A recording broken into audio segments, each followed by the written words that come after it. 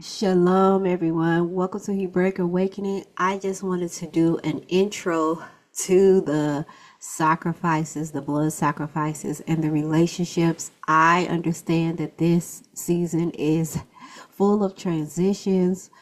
There's a lot of things going on in the world, but that just confirms why I am still in the spirit of the seventh month or Yom HaKippurim, because I can see that a lot of us do not understand that particular feast and we do not take it seriously. And I am a believer in following our Hebraic calendar. So I believe in following Rosh Kodesh, the head of the month. I believe that the months have prophetic spiritual meaning. They have numbers attached to it, tribes attached to it, and I can back that all up with scripture. I have a video talking about that. However, because this is the 8th month, this is a month of new beginnings, because we're ending and beginning things at the same time, and we can see that in the earth, we can see that in the governments. And the earth is speaking to us, and it's telling us that it's time to slow down. There's transition, there's hibernation. Look at the animals, look at the trees. They're throwing off their leaves. It's time to be quiet. It's time to listen. It's time to absorb. We have went through our high holy days, and now we're coming down, and we need to put our ear to the mouth of the Most High. However, I can tell that we didn't do that because there's so much talking going on in this month, and you can't even hear. You can't even hear what the Most High has to say, because a lot of us are putting our ear to the social media streets. So for me, I am still in what I would call the 7th month, and I am in my quiet time. I know I need to do videos. I have a business. I have a homeschool hub. I am a high school teacher in a public high school when I'm trying to reach our people so that they can transition before the big transition happens, trying to encourage our people. However, we are somewhere else right now. We are caught up. And I hope that you can hear the message of Yom HaKippurim. I hope you can hear the message of the sacrifices and how it is crying out to us to have an authentic love relationship with the Most High.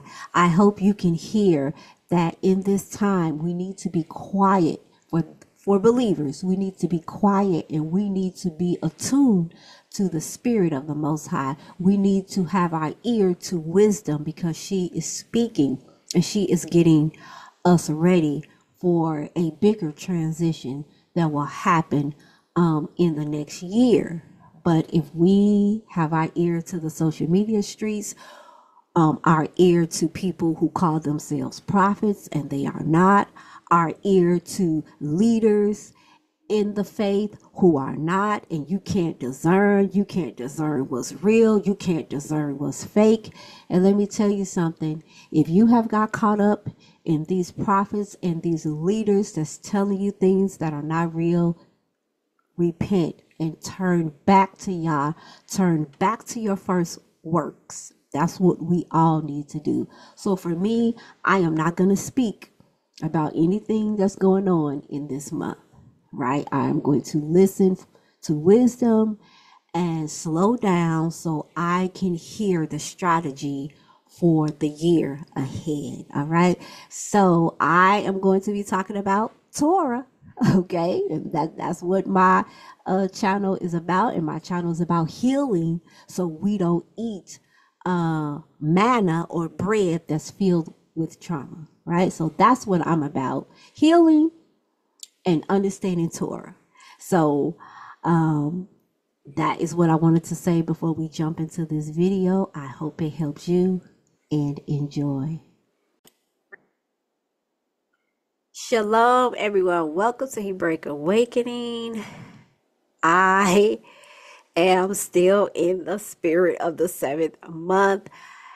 At the time of recording, we have entered into the 8th month, 7+1. So I guess they go hand in hand. And the 7th month was really fantastic. All of our feast days and Yom HaKippurim for my personal household was explosive.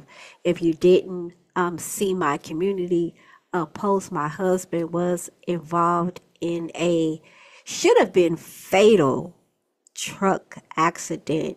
However, he was the actual Kippur. And,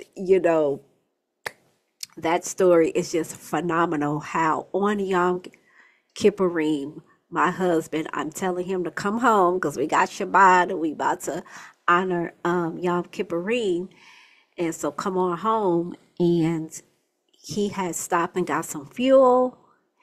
And if you didn't know, in trucking, you got to watch it because a lot of the fuel stations, truck stops, they put water in the gas or in the diesel. So he had to pull over because the truck was acting funny, and he had to pull over on the side of the road, and it was getting dark.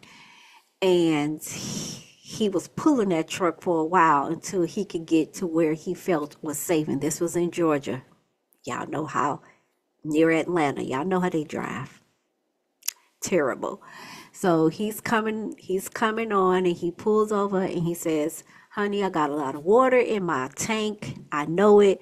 I can't see. It's too dark. So I'm going to sleep here for the night, get up, drain the water, and come on home. I'm like, okay. But he's like, I don't feel like it's safe because they driving so fast and they don't care about my lights. They don't care about me pulled over.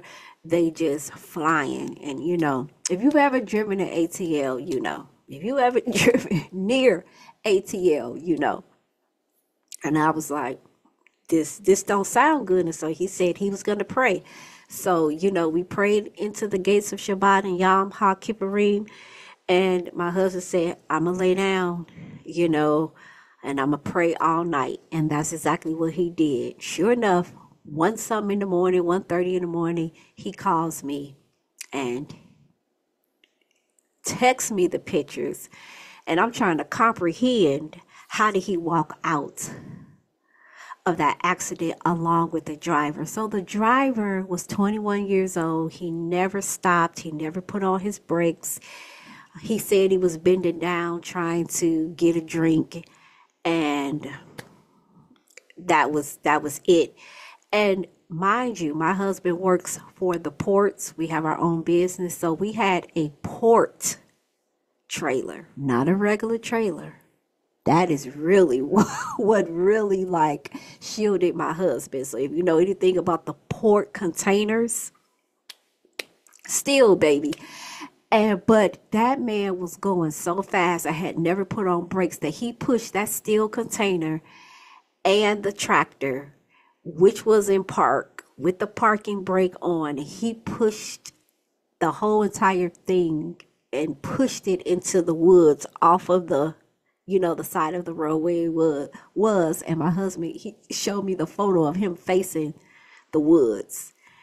And he said, thankfully, something from the container stuck in the dirt so that he wouldn't go slamming into all of the trees.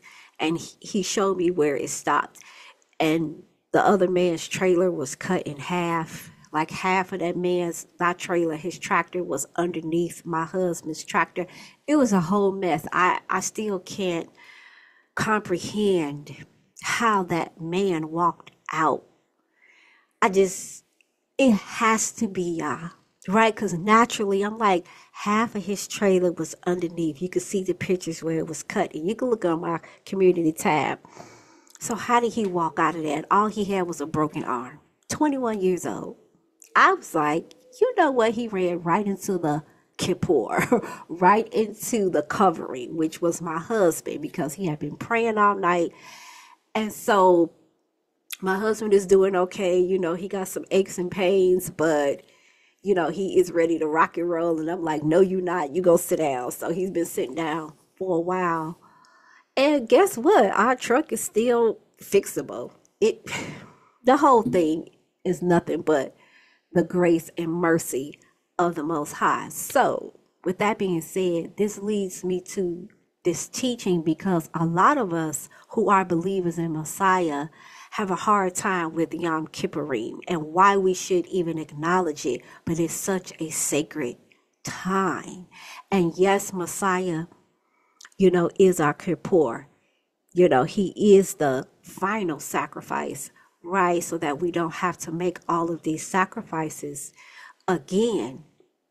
However, that set apart time is so much more, right? I mean, Messiah is it. He is the door. He is the goal. However, the sacrifices show us how to have relationship with the Most High and relationship with each other. So the sacrifices, we're going to talk about the sacrifices really quickly, as quick as I can. I'm not going to go exhaustive. I never do, because I want to leave you room to explore and to study.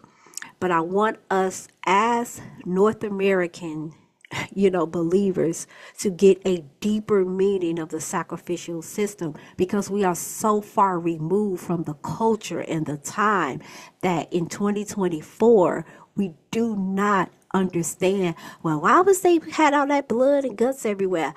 That was unnecessary. And so because you have your biases on how you feel and the culture that you are currently in, you cannot connect with the culture of ancient times and how people viewed sacrifices and their way of living and how they worship and how they serve their Elohims. We're so far removed from it. So let's travel back in time. Let's put our Hebrew thinking caps on and let's understand our ancestors. For those of us that come from the 12 tribes of Israel, let's understand our ancestors so that we can sit and tell the next generation, this is why the sacrifices were so important. And this is why honoring Yom Kippur, even though we are Messianic believers, is of the utmost importance, because there's so much to this sacred holy day. So we know that in Leviticus 6, right? We know that it was commanded, right? The instructions was given to Aaron and his sons about the law of burnt offering. We understand, right, the basic meaning of the animal sacrifices, but we cannot relate spiritually. We just don't get it. And a lot of people don't either. A lot of teachers don't either. And I don't confess to know it all, but I took the time this year to draw closer because I really wanted to understand Yom Kippurim. And when I asked that question, he showed me Yom HaKippurim through my husband. And I was like, whoa, what a lesson. What a lesson. Learning the relationship, the sacrifice, blood shed, the whole thing. And so I'm like, yeah, Yom HaKippurim's just the day of coverings, something I will never forget, how I drew closer to the Most High through that experience and studying the sacrifices. All right, so let's study the sacrificial instruction. They were also divine instructions to teach us how to spiritually connect with the Most High. During the sacrifices, all of our senses are being used: sight, smell, touch, your feeling, your hearing, your taste. Okay, all of it is being used as you are experiencing the sacrifices, as the people are looking at the priest do the sacrifice. All right. We believe that these sacrifices are shadows of the reality of what is going on in the Shamayims, how the Most High wants us to spiritually relate to Him. So He takes us through the experience of the animal sacrifices. So if you're just going to look at the animal sacrifices as a bunch of blood and guts and stuff, then you're going to miss it. because you have to put on your ancient Hebraic mind, not your Western mind. You're going to have to put it on. Apostle Shaul, along with the other Talmudim or disciples, experienced both. So let's just turn there really quickly. All right. Acts 21, verse 26. The next day, Paul took the men and purified himself along with them. Then he went to the temple to give notice of the date when the days of purification would end and the offering would be made for each of them. So let's go up a little bit, because this is showing us relationship. This is showing us that Apostle Shaul, he did not go against doing Torah, doing the customs, doing the rituals. So verse 20, when they heard this, they praised Elohim. They said to Paul, "You see, brother, how many thousands of Jews have believed, and all of them are zealous for the law. They have been informed that you teach all Jews who live among the Gentiles to turn away from Moses, telling them not to circumcise their children or live according to our customs. What shall we do?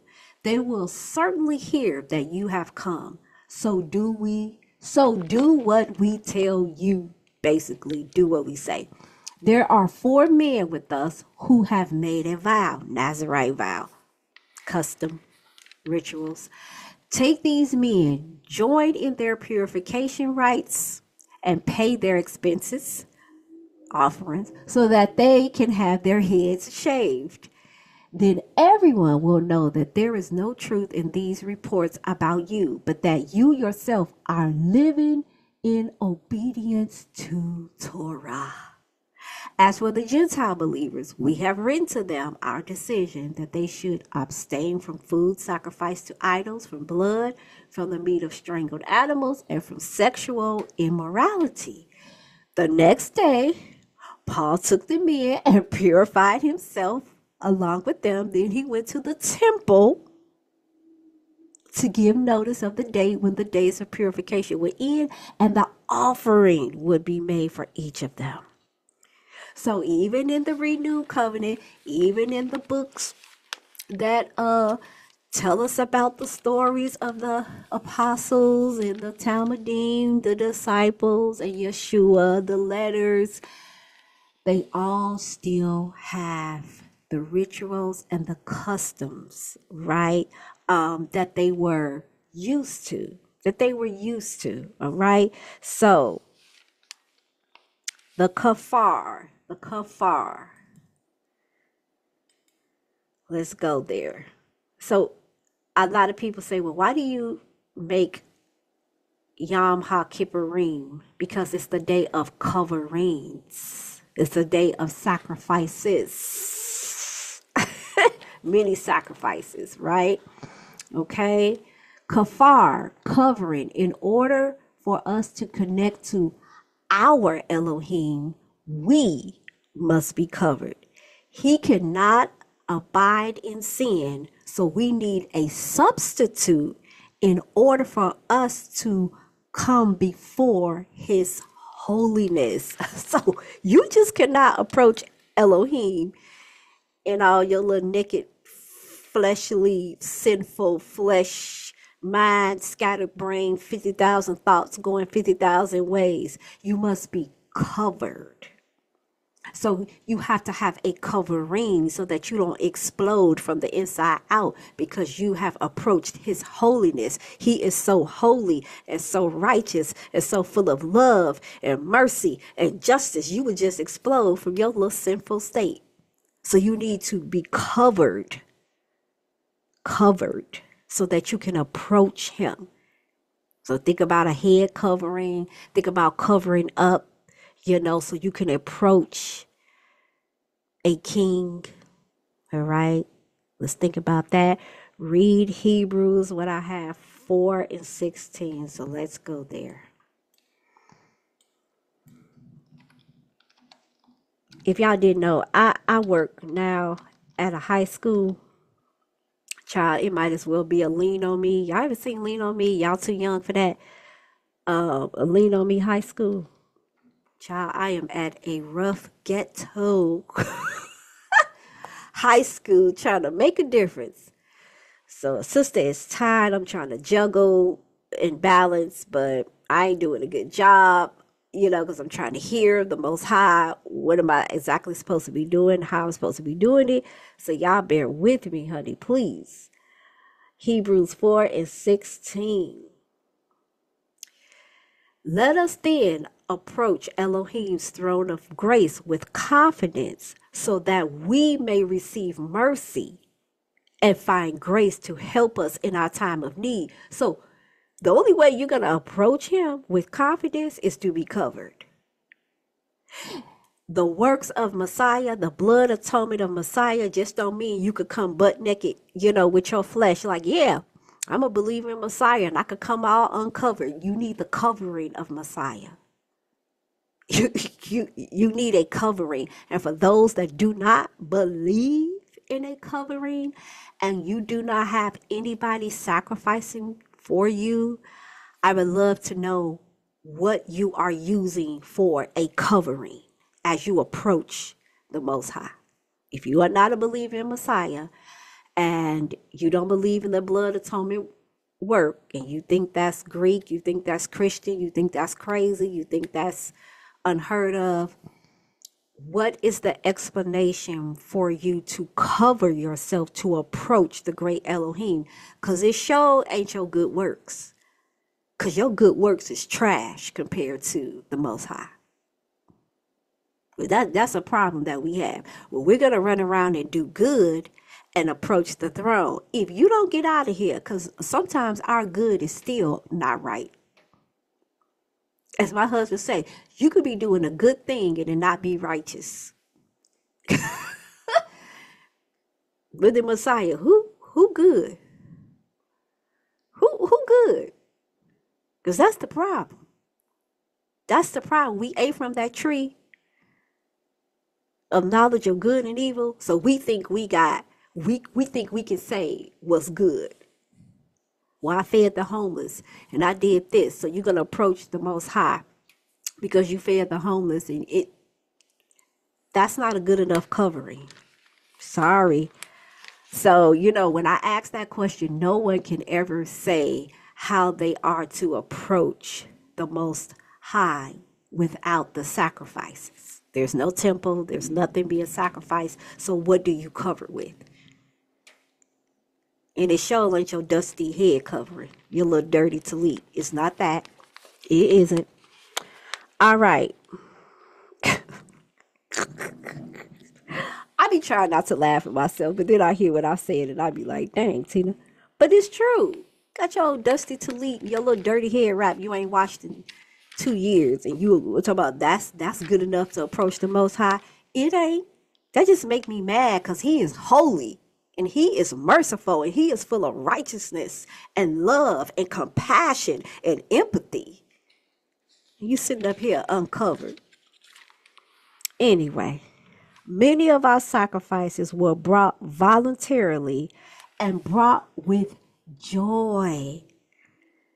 So those of us that love to hug trees and plant flowers and we're vegetarians, I get it. But let's put on your ancient mind and your little ancient hat and go back in time, right? And understand why they had joy when they were bringing sacrifices. They were not just bringing sacrifices for sin. And let me tell y'all something else while we at it. No one could bring a sacrifice for a sin that was done intentionally. Intentional sin always had to be done with repentance of heart, a change of heart, and prayer. So your little blood sacrifice, and the little animals couldn't even cover you for intentional sin. So when you did intentional sin, you was just real scared up until Yom Kippur and the 10 days of Av. Because your life that was written in that book, if you believe that, written in the book of life and the book of death, and Yom Kippurim came around, and the Most High didn't have mercy or grace, and you had intentional sin. So intentional sin didn't have a specific covering. That was always done through repentance. Now, unintentional sin, we're going to talk about that. Accidental sin, you could cover for, but not intentional sin. Not going over to your neighbor's house, sleeping with his wife or sleeping with the husband, and you know that. Nope, there was no covering for that. So if you thought that there was a covering for intentional sin, it was not. The sacrifices is a form of worship, all right? So again, we were never saved, brought salvation by the sacrifice. These were coverings, okay? Okay, Yeshua's sacrifice, he is our covering, to be covered as we approach the Most High through his purified blood, right? Through his purified state, sinless state, we are using Yeshua as a covering. All right.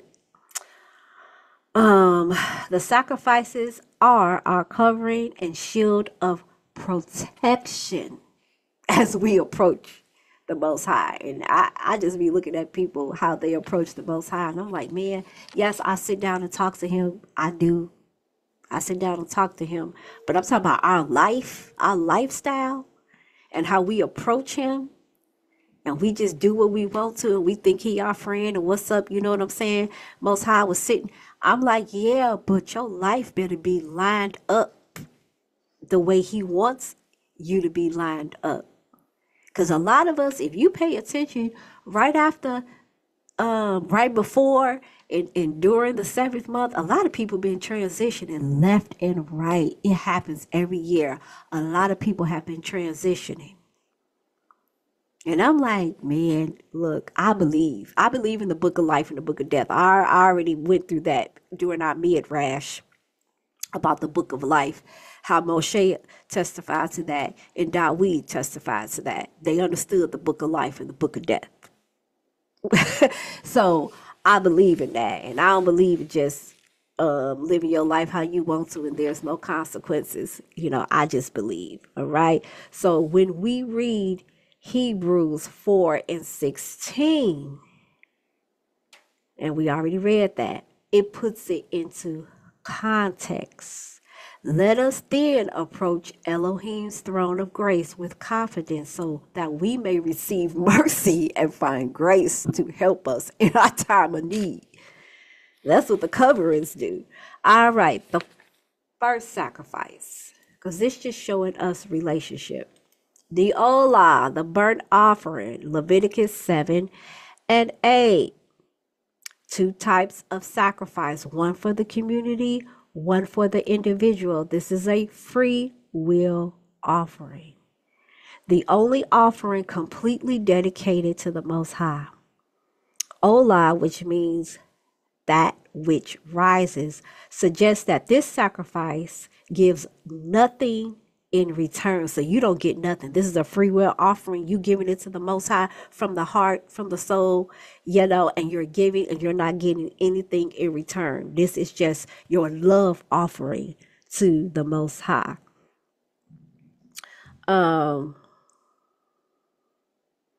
This was an offering to show that you surrendered your all to the Most High. All right, let's turn to Romans 12:1. Make sure that scripture is lining up with what I'm talking about, because I be taking so many notes. Romans 12:1. Therefore, I urge you, brothers and sisters, in view of Elohim's mercy, to offer your bodies as a living sacrifice, holy and pleasing to Elohim. This is your true and proper worship. So the great sage, the Torah master, Torah scholar is always talking about sacrifices. So these scriptures that I'm pulling up is to help you to see that Apostle Shaul is helping us to spiritually connect the sacrifices to the grace and mercy and love of the Most High. Because he knew that especially the Gentile believers would not get it. So he has to bring it to us and help us to understand how this is about a spiritual relationship with the Most High, not a bunch of sacrifices with blood and guts being splattered everywhere. This is a love thing going on. All right. Let's go to the next one. The korbanot mincha. This is a grain offering. It's bloodless. It's unleavened bread. This is voluntary. Okay, brought with each olas. It was brought with each burnt offering and a peace offering, and it was also brought with a festival offering. So this is a grain or bread offering. Wine libation was done with this, showing relationship, and the salt was shared. So when you see bread, wine, and salt, what do you think? It's a covenant type of offering. A covenant is a relationship between parties, between who? Us as a family, us as a people, us as a community, breaking this, not breaking, but breaking bread, drinking the wine of joy, the salt as the covenant, sealing everything together, eating it with the Most High. Leviticus 2:10. This is a relationship meal offering. Y'all see that? This is like having a nice supper with the Most High, using the basics: bread, wine, salt. And we see that in covenant meals, right? So this is a relationship offering. The salt, again, placed each other, all of us, in covenant with the Most High. All right. The priests were the ones who took part in this covenant. This was the most holiest offering by fire. This particular offering was only eaten by a son of Aaron inside of the tabernacle or the courtyard. It was smeared with oil and offered with frankincense. A portion must touch the altar. All right. Let's go to the peace offering. You see that? You can see shalom in there. All right. This is also a voluntary offering. Brought for fulfilling vows, a thanksgiving offering. It was also associated with celebration. Male or female animal could be brought. The whole animal is not burned. The fat, the kidneys, the lobe of the liver, and the fat tails were burned, and they also all represent something. So I'm not going over that, but y'all know the kidneys represent what? The liver represents what? Y'all should know this by now. If you've been following me for a while, you should know what the kidneys and at least the liver represent. And then you can spiritually see what Yah is saying to give up in the sacrifice. Okay, so kidneys, come on. We know that is the seat of your emotions. So what does he tell you? Give me your emotions. Come on, give them over to me. Sacrifice them. Burn them up on the altar, because I'm gonna teach you how to regulate your emotions. I'm gonna teach you how to use your emotions, and it's okay to be angry, but don't sin and don't go kill everybody in the city like some people did. Let's regulate those emotions. It's okay to have, some form, just a little bit of anxiety, but to be just overly anxious all day, every day. No, I need for you to give up those emotions. Y'all see where I'm going with this? All right. The priest and the offerer could share with the family. Relationship peace offering had to be in a state of ritual purity. So you had to be in a state of ritual purity. So y'all know what that means. No discharges, no nothing. This offering showed fellowship between Elohim the mediator, and the one who brought the offering, a relationship offering. All leftovers were burned on the third day. Sound like Passover offering. And the blood must touch the altar. Y'all see these relationship between the priest and the Most High, between the family, the priest, and the Most High, between the person and the Most High. It's beautiful to me. I hope y'all getting it. The sin offering, the katat. All right. Required sacrifice brought to restore a relationship. Only committed sins allowed were unintentional sin or sins out of ignorance. Remember, we just talked about that. The only remedy for intentional sin was repentance. You're going to have to get that mercy and grace and pray that he have mercy and grace on you. That's why I said this whole thing is not about a bunch of laws, statutes, and commandments. You're going to follow the laws, statutes. It's about a relationship. He don't wake up like the Most High wake up every day and say, you know what? I'm about to punish everybody every day. Sit down. You fired. You about to get a whooping. You about to get your house tore up. I'm going to take your child from you. That is not what the Most High do on a daily basis if you don't follow the law, statutes, and commandments. He first extends mercy and grace to you. Get your little self together. Sit your little hind parts down. Think about what you're doing. Get some mental help. Get some therapy. Lose some weight. Put the chicken wings down. Stop fussing at your wife so god doggone much. Quit shaming your husband.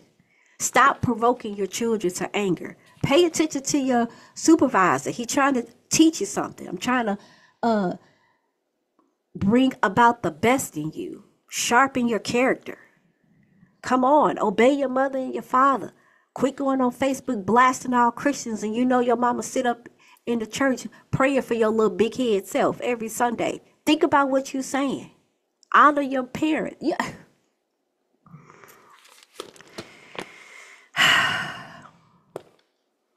Purification has this requirement. The katat has a cleansing purpose for the flesh, right? A cleansing spiritual purpose for the flesh. Sin makes you unclean and affects us spiritually. So male goats are offered for priests or kings. Common persons, a female goat is offered. The blood is sprinkled 7 times onto the veil and applied to the horns of the altar of incense for Israel. The blood is applied to the brazen altar if it is a king or a common person.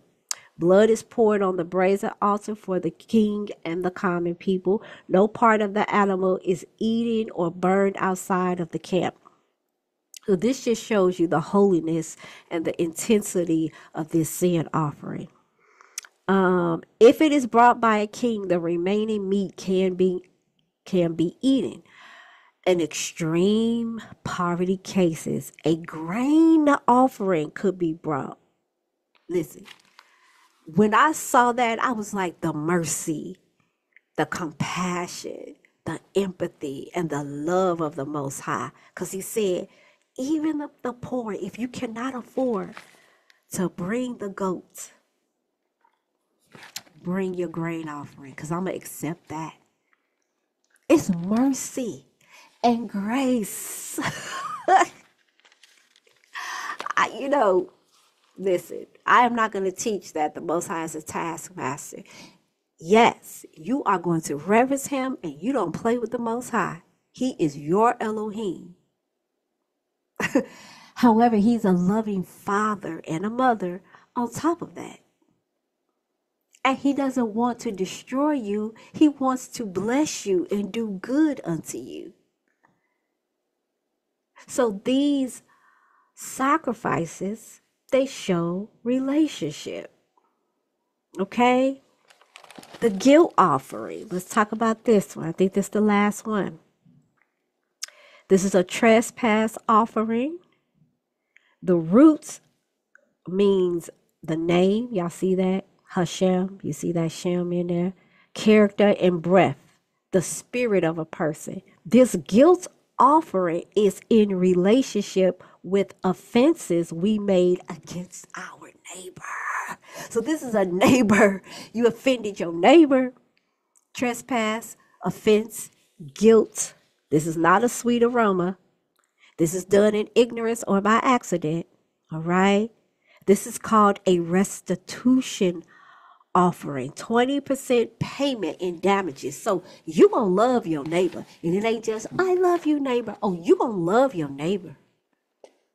Honey, and if you did anything that caused that neighbor to lose wages or loss of animal or anything, you got to pay up, because that's what love do. It restores.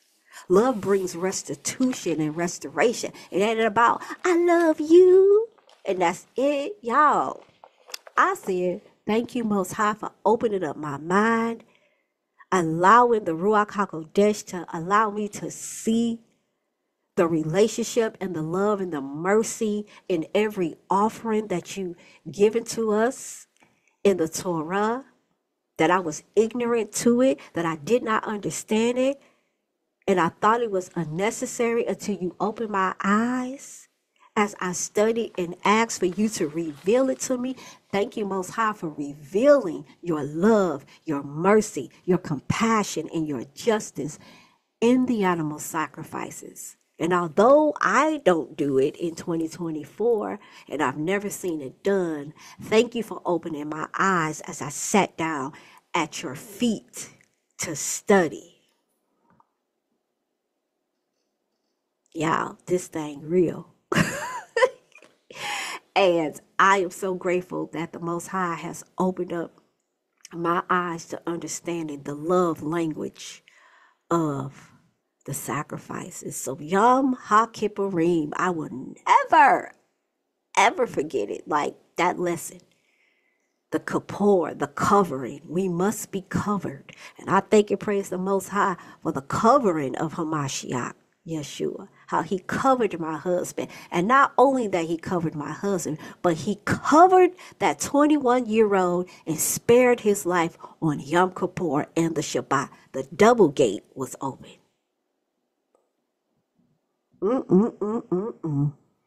I pray that that young man will bow down and repent to the Most High Yah.